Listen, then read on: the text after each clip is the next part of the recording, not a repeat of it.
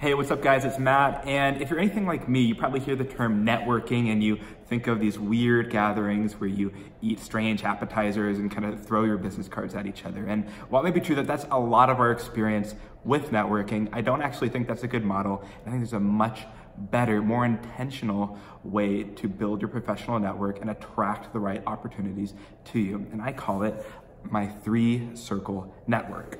So I'm gonna kind of walk through what that is and kind of how I landed at that. So basically, the way that I think about networking is it's something that you should be doing that's ongoing, and it starts with personal growth and expands out from there as you're able to add value to other people around you. So it starts with basically you. So you're in the center here, right there.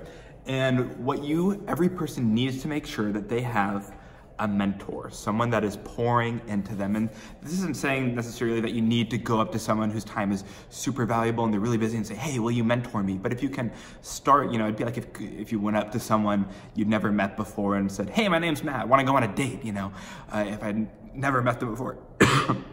It's kind of a big ask for someone you don't even know. But if you can start, realize what they're really wanting, maybe they're starting a side project, they're working with a charity or something, you have marketing experience, you can help them with their marketing for their charity. Align your interests, find common things, find ways that you can add value, and find ways where they can give you real feedback, easy asks on stuff you're working on. Hey, I'm working on this project right now. I know you have expertise in this area. Can you give me a quick 2-sentence response or something that could spark some feedback here? So build that relationship, someone pouring into you.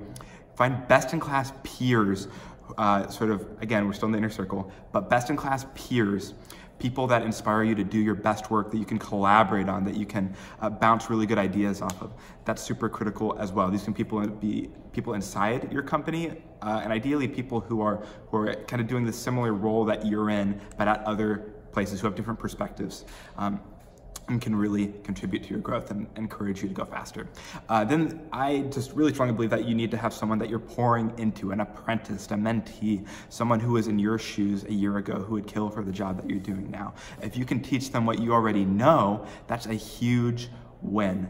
And people will see that. I think you're more like, I don't have proof for this, but I think you're more likely to find a great mentor if you're willing to be a mentor to others. At least that's my experience. Once you have that down, that's great. You're growing, you're on a fast track to growth, you're always learning new things. You need to start building your professional network. So these are people at your company. Are you really going deep with everyone you know there? People at similar companies, people in your industry. Are you starting to go to local meetups and events, to different things like that? Are you participating on online forums and places where people in your industry hang out? And if you're doing that, making those key connections, again, always starting from that core of growth and with your inner circle, with the person who's pouring into you, people that are egging you on to do your best, and then people that you're pouring into, then you can have something to offer what I like to call the crowd. And so this is think of it as like your audience. It's kind of a dirty word if you're not a marketer, but all this means is like, if you are learning things, you're on a fast track to growth, you're growing with your company, you're making connections in your industry, you're gonna be learning a lot of new things every month, every week, every day, and all you need to do to help other people who were in your shoes a few weeks ago, months ago, years ago, is to just share out in the open what you're already taking in and learning, these insights that you have. And so Jason Fried from Basecamp, which is a very successful software company, calls this sharing your byproducts. And I so believe in sharing your byproducts. So I started open sourcing my book notes and I put them on my website. I like to share blog posts and articles